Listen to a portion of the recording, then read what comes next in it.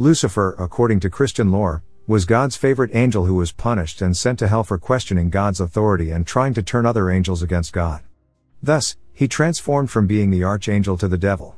And according to Zimbardo, a psychology professor also the author of the Lucifer Effect, it is this metaphor which has inspired him to focus his research on transformations of human character not as dramatic as this one, in which ordinary, even good people begin to engage in bad deeds, for a short time or longer, that qualify as evil. The Lucifer Effect raises a fundamental question about the nature of human nature. How is it possible for ordinary, average, even good people to become perpetrators of evil?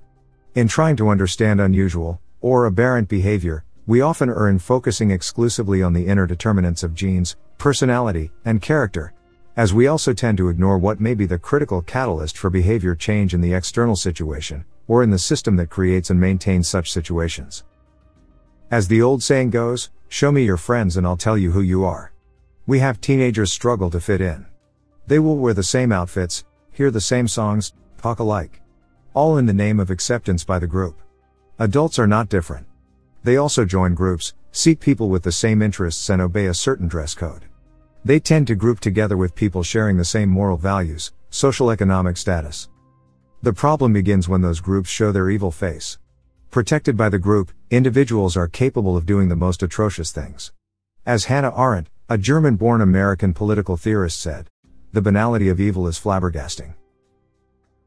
In a research called the Stanford Prison Experiment, which was conducted by a research group led by Philip Zimbardo, college students were randomly assigned the role of prisoners or guards during 2 weeks. The guards were so engrossed by their role that they quickly started harassing, bullying and dehumanizing the prisoners.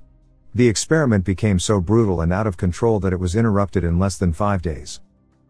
Explaining the plasticity of human nature, Zimbardo postulates that what we are is shaped both by the broad systems that govern our lives, wealth and poverty, geography and climate, historical epoch, cultural, political and religious dominance, and by the specific situations we deal with daily.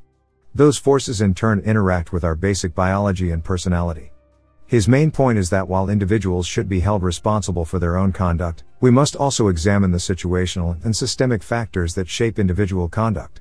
We must accept that there aren't just bad apples, but bad barrels, and in turn bad barrel makers. Zimbardo asserts that motives and needs that are generally positive can lead individuals astray when they are manipulated by social forces. The human need to belong, to be accepted by others, and for consistency between private attitudes and public behavior can pervert individuals' thoughts, feelings, perceptions, and actions. Peer pressure is a strong social force, but there is no peer pressure power without that push from self-pressure for them to want you. Concurrently, self-serving biases distance individuals from this reality and make them vulnerable to prevent them from working to avoid this behavior situational forces. He demonstrated how social psychology, even the most depressing studies of human weakness, can actually be inspiring. There will come a time in your life, he said, when you have the power within you, as an ordinary person, as a person who is willing to take a decision, to blow the whistle, to take action, to go the other direction and do the heroic thing. That decision is set against the decisions to perpetrate evil or to do nothing, which is the evil of inaction. Zimbardo concluded with a thought from Alexander Solzhenitsyn, the Russian poet imprisoned under Stalin. The line between good and evil lies at the center of every human heart. So do you agree with Phil Zimbardo? Do you think a person's actions are hardly about his/her individuality, but about the influence the system has on his/her actions?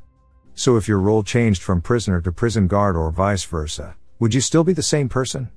Let us know in the comments.